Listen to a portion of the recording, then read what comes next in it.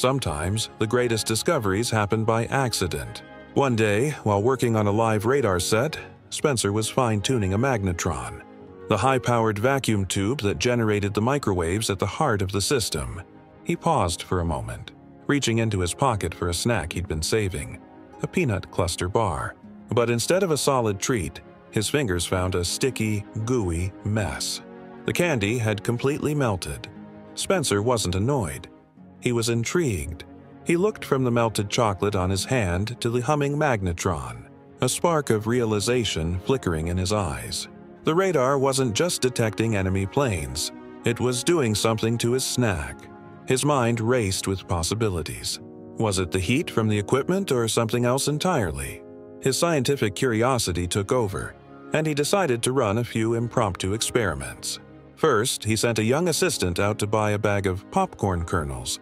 Holding the paper bag near the magnetron tube, Spencer and his colleagues watched in amazement as the kernels began to tremble, then burst into fluffy white popcorn, scattering across the lab floor. Their astonishment turned into a roar of laughter and excitement. They were witnessing a phenomenon no one had ever seen before. Emboldened, Spencer moved on to his next test subject, an egg. He carefully placed a raw egg inside a tea kettle and positioned it directly in front of the magnetron.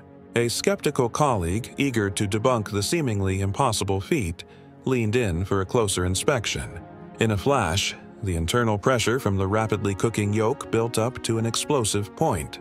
The egg detonated, splattering hot, raw egg all over the curious engineer's face. The messy result confirmed Spencer's hypothesis beyond any doubt. The magnetron AS microwaves were cooking food from the inside out, and with incredible speed.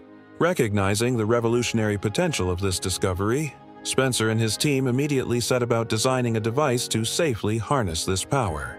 They constructed a simple metal box, a Faraday cage, to trap the microwaves, creating a concentrated field of energy.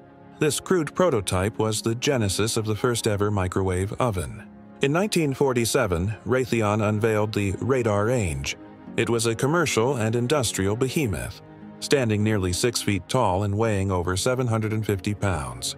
Cooled by a water plumbing system and costing thousands of dollars, these initial units were installed in restaurants, railroad dining cars, and ocean liners, where they could quickly heat meals for hungry patrons.